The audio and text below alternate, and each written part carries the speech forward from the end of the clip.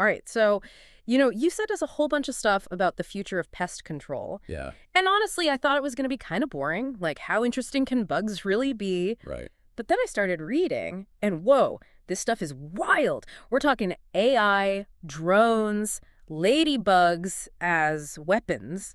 It's like pest control is becoming straight up science fiction. It really is. And you know what really struck me looking at what you sent over?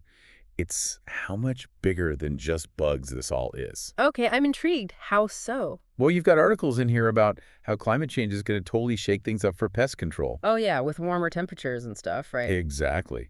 And then there's the whole issue of cities. Like, how do you deal with millions of people all crammed together? And all the pests that come with them.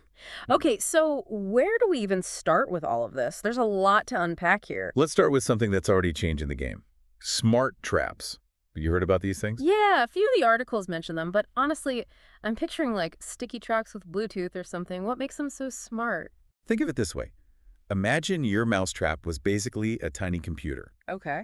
These traps use sensors, not just to catch a pest, but to actually send alerts to pest control experts. Wait, so instead of me finding a dead rat in my basement, some exterminator gets a text message? Pretty much, they get real-time updates on what kind of pests are active, where they are. It's wild. So it's not even about setting traps anymore. It's like this whole surveillance network. That's kind of creepy, but also kind of amazing. That's just the start.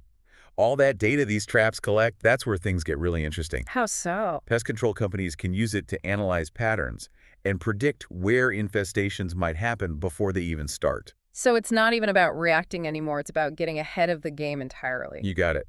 And that kind of thinking, that proactive approach, it's at the heart of what a lot of your articles call integrated pest management, or IPM for short. IPM, yeah, I saw that a few times. What is that exactly? It's this idea that instead of just defaulting to spraying pesticides everywhere, you step back and look at the whole picture. Okay. Like, why are these pests attracted to this particular place? Yeah.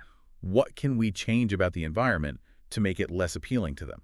So instead of waging war on every ant in a 5-mile radius, you figure out how to create an environment where they won't even want to set up shop in the first place. Exactly. It might involve changing up the landscaping, introducing natural predators like ladybugs, even just adjusting the way you clean. Okay, so that's where the weaponized ladybugs come in. I gotta be honest, that was one of the things that really caught my eye when I was skimming these articles. Right. Ladybugs are adorable, but I never thought of them as, like, pest fighting machines. Turns out they're surprisingly good at controlling aphids and other garden pests. But speaking of challenges, your articles also paint a pretty intense picture of how climate change is going to make things even more complicated. Yeah, I was gonna say, we can't talk about the future without talking about climate change. Unfortunately, yeah. Yeah. Warmer temperatures, weirder weather patterns, it's like a free-for-all for pests to spread to new areas, potentially bringing diseases with them.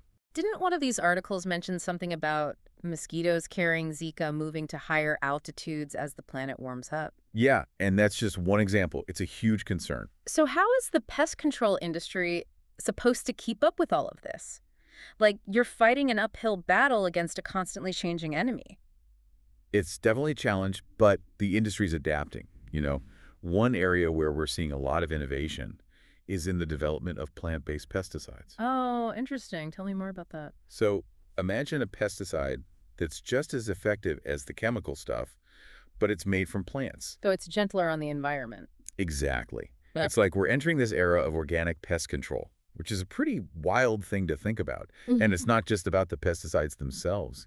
One of the articles you sent, it talked about how cities are having to completely rethink pest control. Yeah, it makes sense. More people, more buildings, more problems, right? Right. But it's actually really cool what they're doing. They're starting to incorporate pest control into the actual design of cities. Wait, really? As in, like, before the first brick is even laid? Exactly. They're using all these rodent-proof building materials, putting screens on vents, even thinking about landscaping in a way that deters pests. It's a whole new way of looking at things. So you're telling me that my future apartment building might actually be designed to keep the roaches out? That would be a dream come true. Hey, you never know. Yeah. Even if you're not moving into a brand new building, there's still hope. Oh, how so? One of your articles mentioned they're starting to use thermal imaging to detect pests. Hold on, thermal imaging. Like the thing they use to find people in the dark? Yep, that's the one. I had no idea they could use that for bugs. It's actually super effective. Right. You can find termites hiding in walls, bed bugs in furniture. You don't have to tear everything apart to find them. Wow, that's incredible. So they can just point this device at your house and be like, yep, you've got termites in the living room. Pretty much. And it's totally non-invasive, so you don't have to worry about them tearing up your walls for no reason. Okay, that's definitely one of the coolest things I've learned today. But all this high-tech stuff, I can't help but wonder, what does it mean for the actual people doing pest control? Are we going to have robot exterminators soon? I don't think we're at robot exterminators quite yet, but you do bring up a good point. The skills needed for this job are changing fast. Yeah, I bet. It's not just about knowing what chemicals to spray anymore, huh? Exactly. Now you need people who can analyze data, understand complex systems, and basically be consultants to their clients. Consultants. So instead of calling the exterminator, I'm going to have a pest control advisor. Think of it like this. They'll come to your place, figure out exactly what you need, and then create a custom plan just for you. No more one-size-fits-all solutions. That actually sounds kind of amazing. It's the future of pest control. Mm. But of course, all this fancy technology and personalized service, it probably doesn't come cheap. That's what I was thinking. It's great if you can afford it, but what about everyone else? That's a really important concern, and something that a few of these articles actually addressed. Because if only the wealthy can afford effective pest control. Then it just exacerbates existing inequalities, right? Exactly. Access to safe and effective pest control, it's becoming a social justice issue. It makes you think about things like, if certain neighborhoods are more likely to have infestations that can lead to health problems, lower property values, all these cascading effects. Absolutely. It's all connected. But, it's not all doom and gloom. A lot of these articles, they were actually pretty optimistic about the future of pest control. Oh, yeah. In what way? Well, it seems like the industry is really starting to take these challenges seriously. They're investing in new technologies, finding more sustainable solutions, and really thinking about the bigger picture. So it's like, yeah, there are challenges, but there's also this sense of like, okay, we got this. Exactly. But it's not just up to the industry to figure it out. Us regular folks, we have a role to play too. Ooh, what can we do? I'm all ears. Okay, so what can we do? I mean, beyond just calling an exterminator when we see a cockroach. Well, for one, we got to be smarter consumers. Okay, well, what way? Like, don't just go with the cheapest pest control company you can find. Do some research. So what should we be looking for? Ask about their practices. Do they care about sustainability? Mm-hmm. What's their stance on pesticide resistance? Find a company that aligns with, your values. So it's not just about getting rid of the pests, it's about the bigger picture, right? Exactly. And don't be afraid to get your hands a little dirty, literally. What do you mean? There's so much you can do around your own home to discourage pests. Keep your kitchen clean, seal up any cracks or gaps where they could get in. Basic stuff, but it makes a difference. It really does.